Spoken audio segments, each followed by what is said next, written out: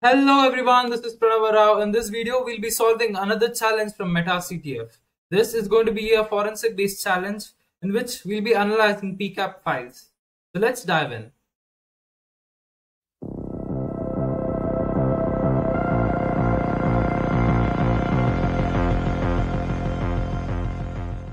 Coming to the challenge, we captured network traffic of someone connecting to a file share on server and writing to a few files. The flag is in the flag.png file. Find it. Hint: see if you can isolate the RPC, that is remote procedure call, requests that are responsible for writing files to the file system, and pull out the payload of the one that writes flag.png. Copy bytes as raw binary might be helpful, but there are other valid approaches too. Okay, so we just need to analyze this packet file, the PCAP file, and then we need to find the place where the flag.png file is being written to it. So let's open Wireshark, which is a popular tool used for capturing network traffics and even for analyzing other PCAP files or the packet captured files. So I'll click on File and then Open. It goes to my Downloads folder and open this PCAP file. Yeah, so this is the way how network are captured in any capturing tool. So how big is the file? Okay, not big, not that big file. Here we see some protocols, that is TCP and then NFS, which is network file system, and some other.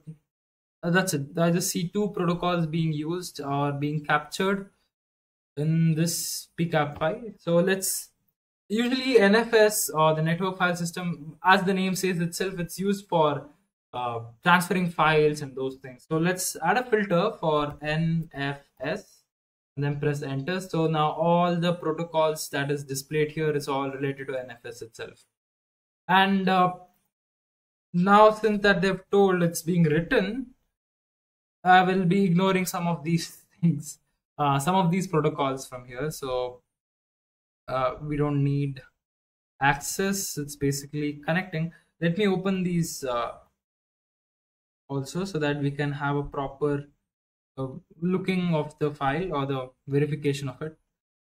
So now scrolling down, it's looking at files, and this, I guess, they're scanning for some of these things or browsing over the network for the files or those things, right? So those are all the bytes of it, and we see access come again, and then lookup, read directories, okay, and then we see a close statement here.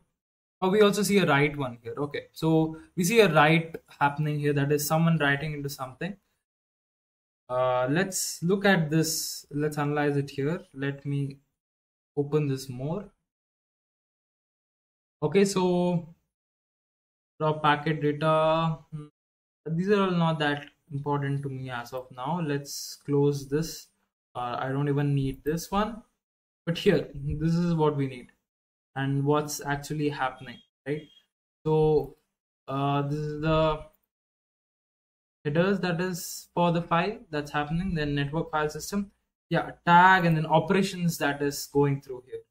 So in the operations we see that is write happening, and then the sequence, let's open this properly. Okay, so also we see some message here. This is in the flag. Find the packet that writes the flag PNG file and extract its contents.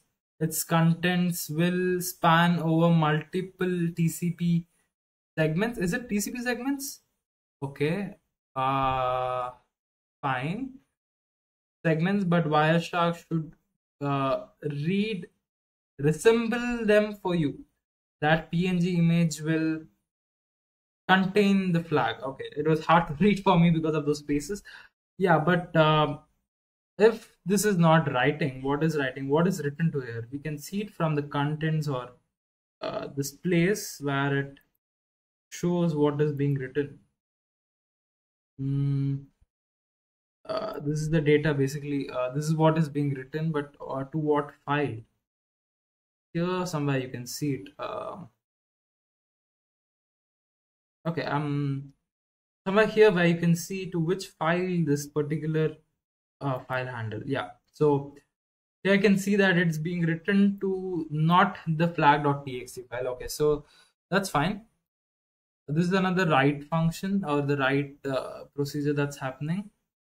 And again, the operations, nothing much. I guess it's being written to the same thing. It's being, and I also see a close happening here. Okay, let's go further. And we also see another write statement, and this looks a bit like something is actually written. Okay, this is a small thing. So network, is it written to some file? Yeah, flag.png. I can see it here, right? So, and this is the png file. Let me click on the data segment of it. This is going to be the data of the flag. And then right click. Let's copy this file. Copy as what? As a hex dump. Yeah, I guess that would be a better way. Yeah, I'll copy this. And then come here, open CyberChef.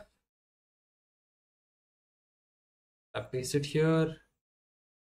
Hex dump from hex dump. Yeah, so this has generated a PNG file. Let me click on that and then download.png. Okay, and downloads folder itself and open this file. Yeah, I can kind of see it here, but it's not loading. Fault error reading the. Oh, okay. I guess that's something. Is it because of those these characters? What was that? Let me go here. I don't think so. Let me do this. Let's edit it. Now, nano downloads.png, then remove these characters. So this should do it. If not that, xdg hyphen open this folder, then open this.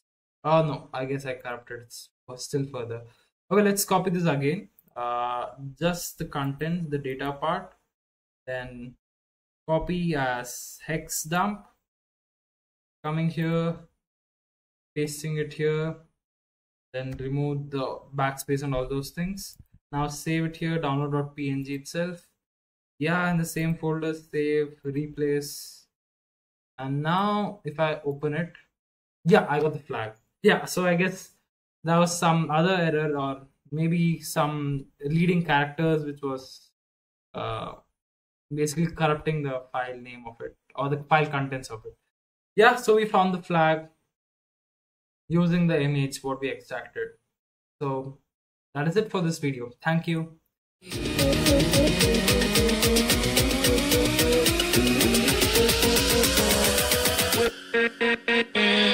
With